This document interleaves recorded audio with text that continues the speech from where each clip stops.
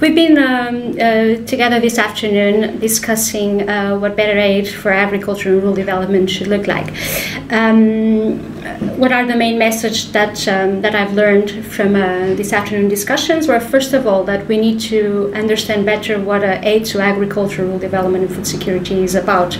And there's three difficulties with that, drawing from the research we've been doing for the donor platform for rural development. The first one is that, and this is not news to anyone, the agriculture sector is very complex. It's very difficult to come together with a clear policy, a united vision on what support to the sector should look like.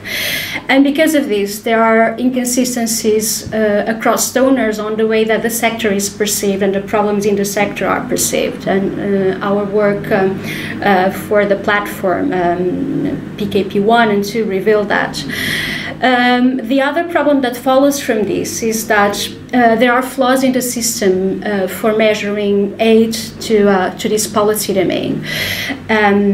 It's very difficult to get cross-donor coherence on what aid to the sector comprises, the scope of the sector, and therefore global systems for monitoring trends on aid to this huge policy domain reveal serious limitations. The significant changes that have occurred over the past decades in the nature of support to the sector are not really reflected in the way that aid to this area is being measured, and that's a major limitation for not only for transparency and accountability purposes, but also to the objective of establishing a results-based framework for monitoring the quality of assistance.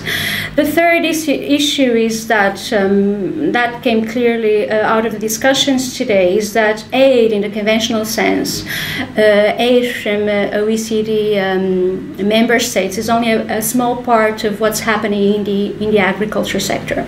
There's an unknown quantity of resources being provided by non-traditional donors, and there's also a significant amount of resources coming from the private sector, either domestically or from foreign direct investment.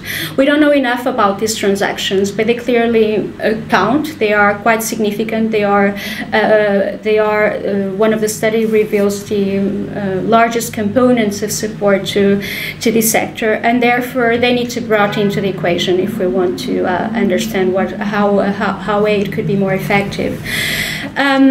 What implications from this? One, that we need to take measurement seriously, not only measurement of aid flows flowing to the sector, but also measurement of what sort of results they generate on the ground, and be able to link the two.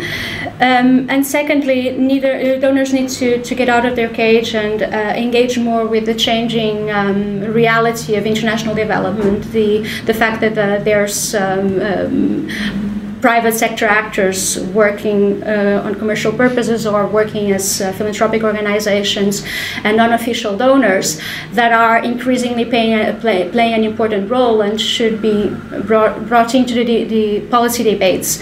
And that's what the platform should be looking at.